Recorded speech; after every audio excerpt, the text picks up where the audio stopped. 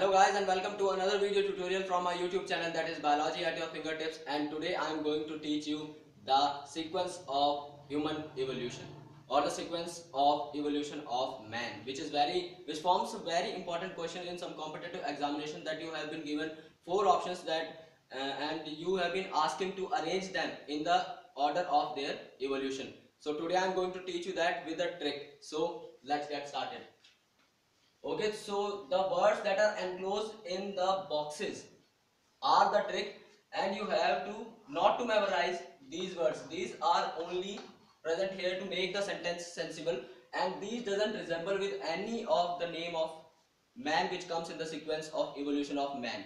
So firstly I would like to tell you that the sequence is very important, but you have to remember the epoch in which the humans evolution have taken place. It has been taken place in Africa in Pleistocene epoch. Remember it, Pleistocene epoch. So the sequence is: Dr. Rama visited Australia taking handycam made in Java instead of picking new camera of modern make. It's very simple that Dr. Rama visited Australia taking handycam made in Java instead of picking new camera of modern make. I'll repeat it once more.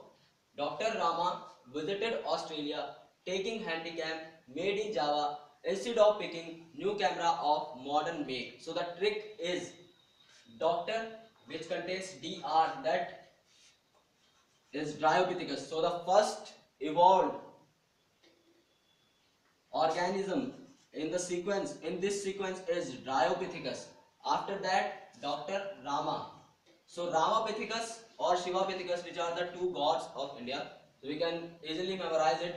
After Dryopithecus, that is Dr. So Rama will be Ramapithecus and Shivapithecus. After that, visited has no significance in this particular trick. Australia simply means Australopithecus. You can easily memorize the names as these are totally resembling with each other. Doctor simply means Dryopithecus, Rama means Ramapithecus or Shivapithecus, Australia means Australopithecus. After that, taking has no significance. Handycam simply means handyman. So firstly it comes Dryopithecus, then Ramapithecus, Australopithecus, and then handyman. After that, Java simply means Java ape man. So all the words are resembling each other. So it is very important and it is very easy to memorize this particular trick. Dr. Rama visited Australia taking handycam made in Java instead of picking new camera of modern make. Dryopithecus, Ramapithecus, Australopithecus, Java ape man, packing man, which is packing or picking. Instead of picking new camera of modern make, I have mentioned E here so that it can be memorized as packing man. So after packing man, it is new, which simply means Neanderthal man. Camera means Cro-Magnon man, and modern make simply means the modern man.